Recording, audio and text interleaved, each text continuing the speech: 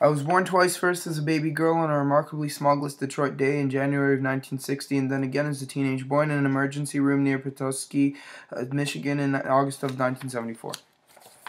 Yeah. I even agree. I lost track after a while, happy to be home, weeping for my father and thinking about what was next. Callie's favorite food would be fasolaffa, which is a Greek soup, and she's a Greek immigrant, so that means that she would enjoy that soup, obviously, and she would eat it with a silver spoon.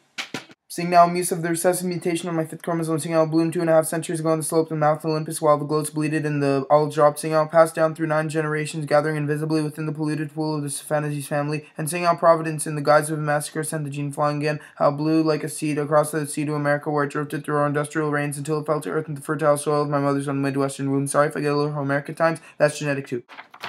10 out of 10. The movie would be called Middlesex the Movie. Callie would be Ellen Page. Chapter 11 would be Rowan Atkinson. Clementine Stark would be Kristen Stewart. Obscure Object would be Kate Upton. Jerome would be Taylor Lautner. Eleutherios would be Alan Arkin. Desdemona would be Betty White.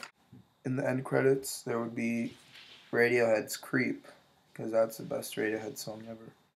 I read the book in this chair because I didn't go anywhere else. But I'm a crazy, I'm a weirdo. What the hell am I doing here?